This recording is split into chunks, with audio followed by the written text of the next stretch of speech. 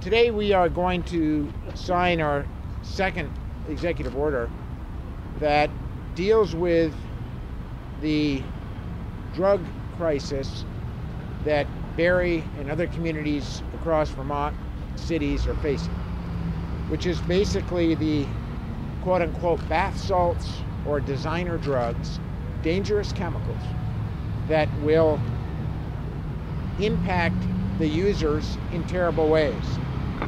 A year ago, we banned bath salts in Vermont. What the manufacturers of these dangerous substances do is change the ingredients slightly so that your old laws no longer pertain to the new drugs.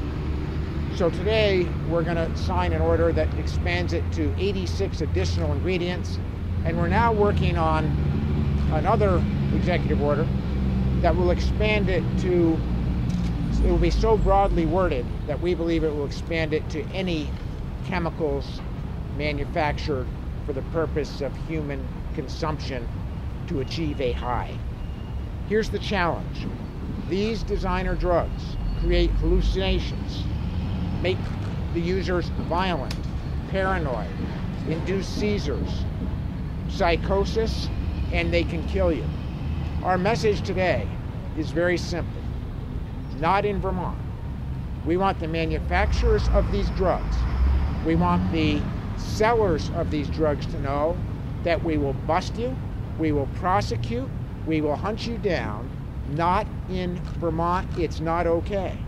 It's incredibly important for consumers to know that this is not ingestible by human beings. These are chemicals. They will hurt you. They potentially kill you. To those that are selling them in stores, we ask you not to. We tell you if you do, we will fine you. To those that ingest them, we urge you not to. If we find you, we will bust you. This is poison, not in the state of Vermont. Today we will take further action, joining our neighboring states, to ensure that we do everything we can to keep Vermonters safe and harm-free from these dangerous drugs. When we're being asked for help by law enforcement, by people who are providing medical services, by the victims themselves and their families, you know, it's time to act. To the people who are manufacturing it, stop. To the people who are selling it, stop. You have no idea what you're selling. You have no idea what you're doing to young people in this state. I want to talk a little bit about this emergency rule. This is following up on rules that were filed last year, and the manufacturers of these substances are trying to stay one step ahead of us, and we're trying to stay one step ahead of them. The emergency rule that we're going to sign here today and file will become effective immediately upon filing with the Secretary of State's office, which is where this is going to go from here.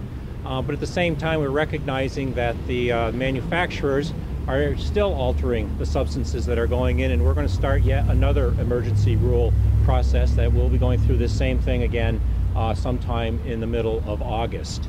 And then the permanent rule process will continue with the usual legislative involvement.